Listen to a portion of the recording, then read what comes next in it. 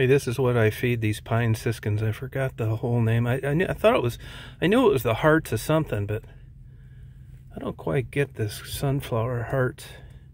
Because I think those just look like regular sunflower seeds to me. Oh well, but that's what they eat, so I got them a bag. It's like 13 bucks a bag, but you know what? I looked at birdseed at these other places. It's all junk. If you look at the quality of the ingredients, most of these big giant bags you get for 25 bucks, 40, 50 pounds, it's not even worth putting in the feeder. You're better off getting the shell-free stuff. It seems expensive, but when you look at what's on the ground they don't eat, the only person getting fooled is you. Get the bird. If you're not paying $2 a pound, you're getting ripped off. That's my public service announcement today. Feed the birds too, they need it.